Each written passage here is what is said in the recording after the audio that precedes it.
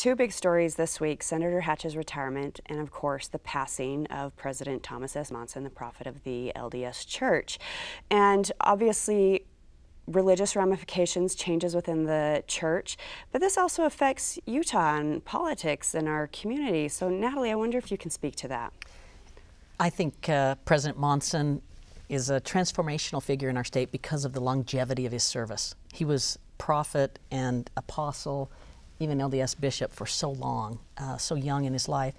I was in a conversation with someone and they basically said, you know, it's big news for Mormons, but not for everyone else. And I just completely disagree.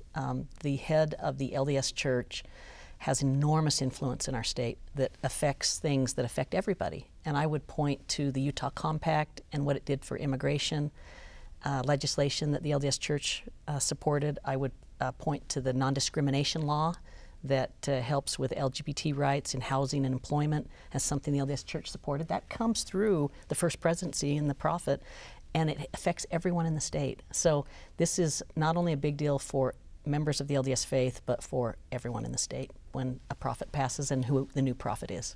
Damon, what are your thoughts? You know, I don't think that President Monson relished being involved in politics.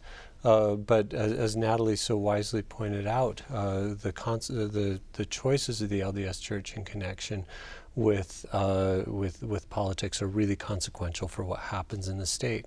And so one question that's on the minds of political observers in the state of Utah is what sort of political interest would President Nelson have should he be, as many expect, the next president of the LDS Church?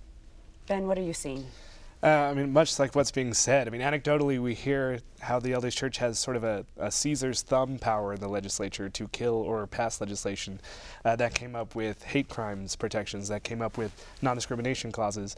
And so with the new leadership team in the LDS Church, new executive First Presidency, we could see all sorts of prevailing winds changes or none. It's anything could happen.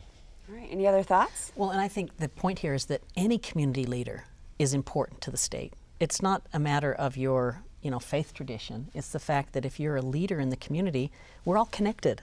And there's a John Donne poem that mentions, don't ask for whom the bell tolls, it tolls for thee. And it's basically the idea that when that bell tolls and somebody dies, we're all connected and the human family, and we're affected, and particularly when they're powerful. So that's where I think we're at. Thank you all so much.